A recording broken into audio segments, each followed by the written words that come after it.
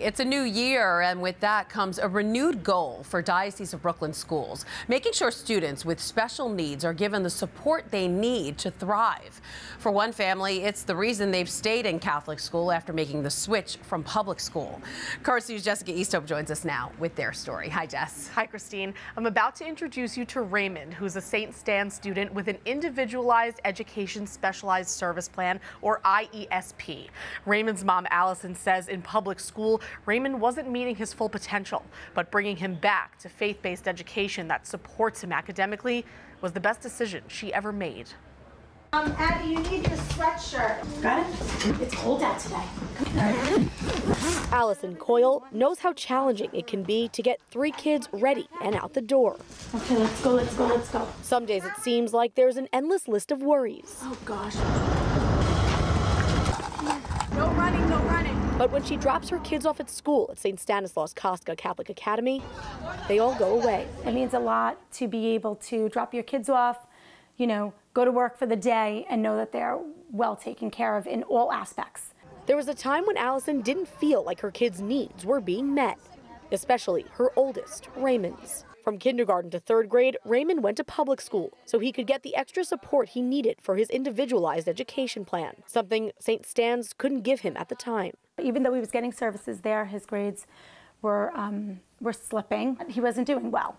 And Raymond soon realized it wasn't the best fit for him. In public school, I had a class, it was like 2 teachers, and it was like 40-something kids. This school year, the DOE saw a 17% decrease in kindergarten registration citywide compared to the 2016-2017 school year. Registration in the Diocese of Brooklyn is up 2.2% over last year.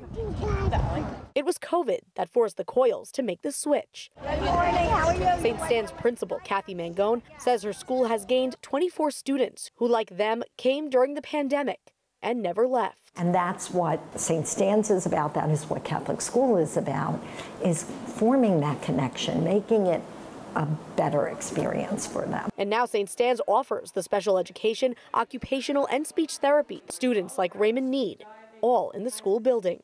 We have that extra added faith, and we don't want someone excluded from that because they have special needs. Today, all there is to say is Raymond's thriving. It's easier to work in a smaller environment. I like school. I've always liked school. He was now being able to get some extra special support needed, and he's doing so great. With each passing day, there's one less worry on the list.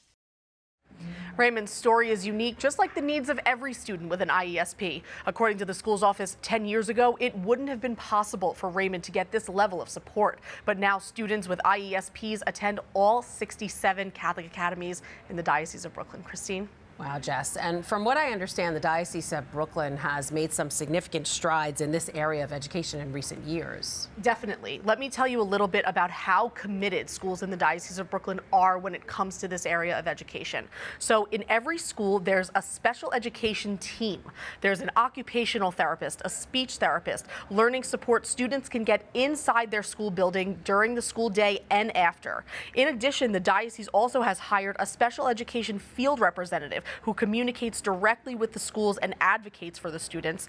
And 40 diocese schools have been the recipient of a grant that puts special education coaches in classrooms with teachers, instructing them on how to not only meet the needs of these students with IESPs, but implement inclusive strategies and practices that their entire classroom can benefit from. That's great. Thanks, Jess. Thank you.